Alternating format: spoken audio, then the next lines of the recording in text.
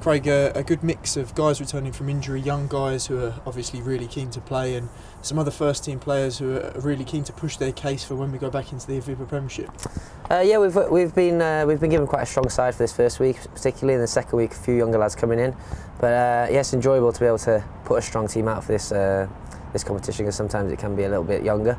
But the boys are really looking forward to it. We've had 2 good sessions. We've got a few experienced heads in there with Hask and Jammer, so we've got some boys who are really kind of lead us through. In the Anglo Welsh Cup, you never really know what side you're going to come up against, what kind of side a team will field, so I guess more focus is on you guys and making sure that everything that you do is to the highest standard it can be.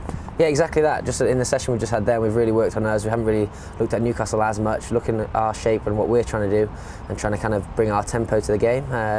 Newcastle have got a good squad, so they'll have a strong team out as well, so it'll be a good game. After the difficult start that the club's had in the first block of games, this 2-week block of Anglo Welsh Cup games kind of takes on a little bit more importance now for us.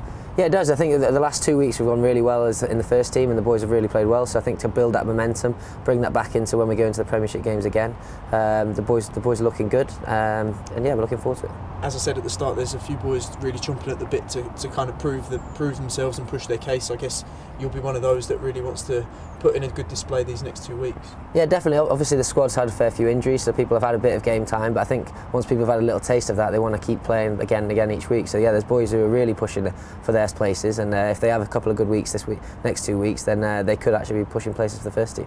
Feels like there's a good vibe around the place at the minute, and it's all about keeping that going, keeping the momentum going as well.